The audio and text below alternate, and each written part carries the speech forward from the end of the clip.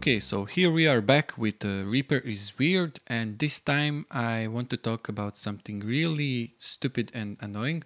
I'm not sure what's the purpose of this. Is it even intended behavior or is it a bug? So here we have two tracks with just limiter on them. It's identical. And let's say that we want to enable automation on this limiter for the wet signal. So if I enable this, and my automation settings are to copy enabled, so if I move my sound, the automation will follow.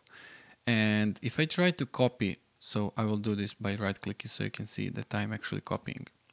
If I copy the sound from one track and paste it to another, you can see that we get what we wanted. So because there was nothing in here, so there is no automation that is enabled on the second track for this parameter. But here's the weird thing. If I go here and get a clear envelope, you will see that Reaper just closes this, hides the envelope.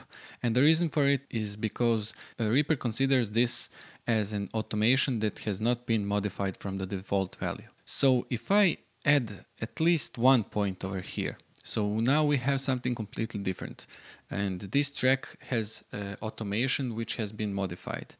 And then let's delete this one, and if I go and do the same thing again and I copy over here and paste over here, now we have this really weird behavior where Reaper took the automation value in the duration of the item and applied it on the second track, but for the rest of the track we have this weird thing. And now we have a wet value on this track which has been automated to the 50%. So we have mix between limited signal and raw signal. And this is really weird, and it could get ugly, and especially if you don't pay attention. So maybe you at some point hide all the automations and you don't know what's going on. And I'm telling you because I don't know if this is the design philosophy or is it just a bug. But you need to be careful when you're enabling automations on tracks. So here's my idea. So if you want to have the automation enabled for EQ, let's say, then you need to create for every parameter which you want to have automated, you need to create the default value point on every automation lane. So if you want to fix this problem, so you don't have to think about it, this is currently the only way to do it. So you need to enable and put 1 point over here. So when you copy and paste, you will get the result that you want.